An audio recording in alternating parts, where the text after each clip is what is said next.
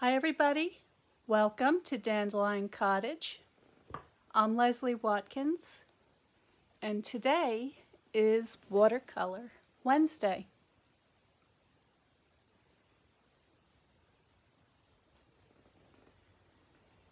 So I've been working a lot with this Butterfly Brilliance bundle, which I really love, which is the stamps and the die cuts. And I have a big workshop coming up featuring these products and a series of pop-up cards.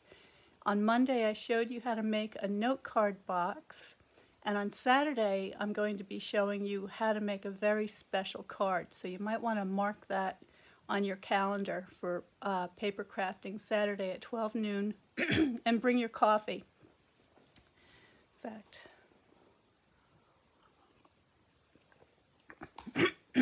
I could use some coffee right now. And to prepare for Saturday's class, I'm going to show you today how to make a very simple wash using water-based inks this time. You would do just the same with watercolors, but I'm going to be using the water-based inks because I have some particular colors that I want to have in my wash so that it coordinates with this box. Okay, so the box was made with mint macaron, so saffron, and then there is this calypso coral accent. So those are the three colors I'm going to be making my wash with today. And then on Saturday I will show you how I use that wash to create a special card. Okay, so let's get started. So I've got a piece of the Fluid 100 watercolor paper. I've got a spritzer, and I have my water painters. I also have a cup of water off to the side, and I've got some paper towels ready in case I need them. And I have my three colors. So I've got the So Saffron, Calypso Coral, and Mint Macaron. Now these are the old stamp cases, so it's easier to squeeze these together just by putting your thumbs on the bottom of the case. You can get a little splotch of ink on the inside of the cover. The newer cases that look like this is the Coastal Cabana. No matter how hard I squeeze and pinch that together, I only get a tiny bit of ink, and that might be okay, but I think that if you're using the newer stamp cases, you might just want to take your re-inker and just put a couple of drops on the cover. I think it'll be easier for you. Alright, now because I'm working wet and wet, I'm going to get my piece of plexiglass out to protect my surface.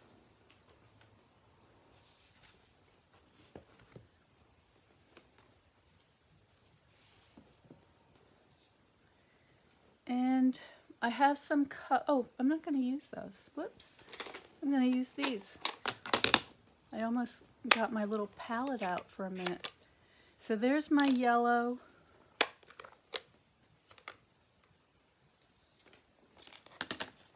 My Calypso Coral. And my Mint Macaron.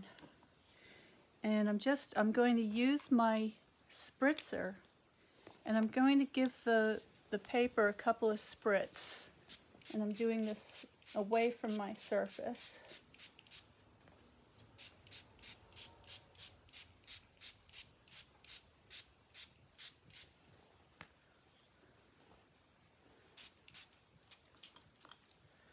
Okay, and here are my water painters.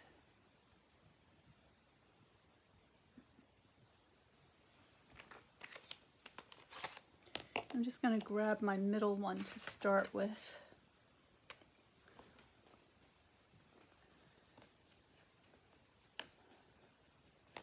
And I'm just going to begin to put a light wash here and there. And I want to keep this very pale because I'm going to be stamping over the top of it. So this is just a very, very light wash. I'm just going to let these colors mix together. I want to be sure I get all the way to the edges of the paper because I want this to be an all-over design.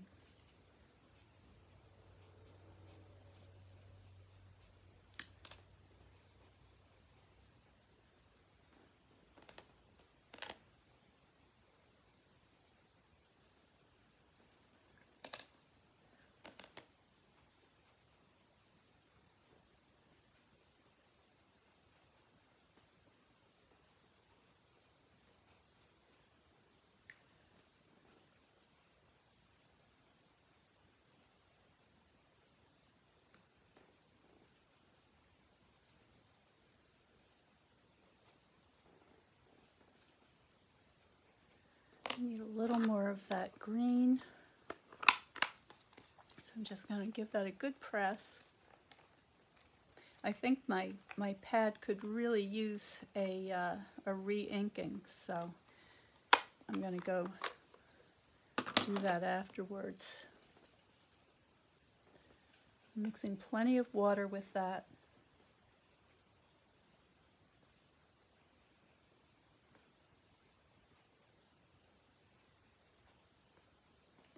And that's all there is to it. So there's my light wash. I think I could use a little more yellow.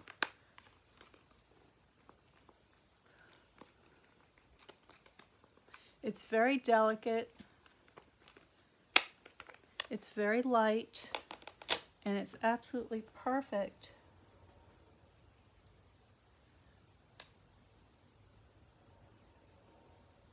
for stamping over and for using as a background on my project.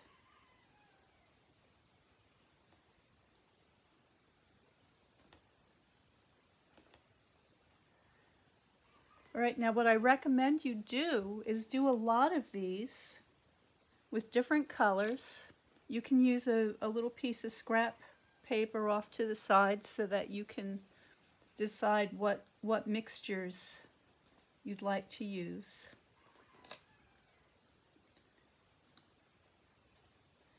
And just do several of them and then keep them handy for when you want to use this kind of a background.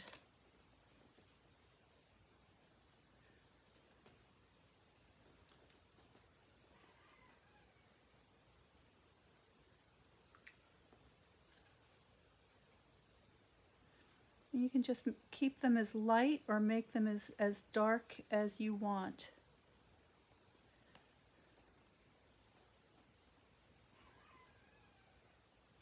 So I think that's going to work for me today. That's what I'm looking for. And if you want to tune back on Saturday at 12 noon for Paper Crafting Saturday, I'll show you exactly what I'm going to do with this then. And I'll give you a hint. It's going to tie in with my pop-up card workshop coming right up.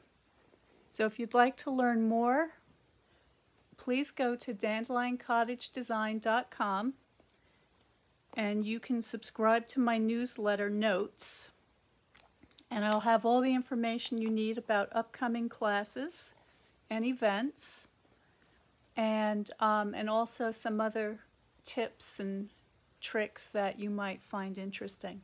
So thank you so much for joining me today, and I'll see you again Saturday at 12 noon. I have something very special coming up, so you won't want to miss that.